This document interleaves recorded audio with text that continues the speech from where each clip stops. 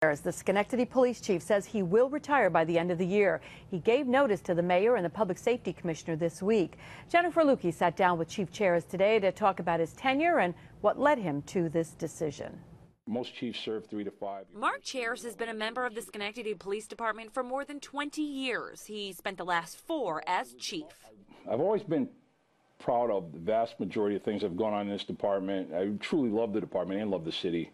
Chaires is credited with creating more structure within the department, disciplining officers who step out of line. Having grown up in Schenectady, he also has deep ties to the community, which he's used to solve some cases. We've made some progress. The robbery rates are down, car larcenies are down. The burglaries have been kind of a difficult thing to get at. Chief Chaires has not said exactly when his last day will be, only that he will retire by the end of this year to focus exclusively on getting his Ph.D. He plans to use it to teach and consult on criminal justice matters. Probably the most important thing that he has proved is that a person from the city, especially a minority, can in fact rise to the level of the chief of police in this city. You know, and he became a wonderful example of opportunity. So what does Chief Chaires want to be remembered for?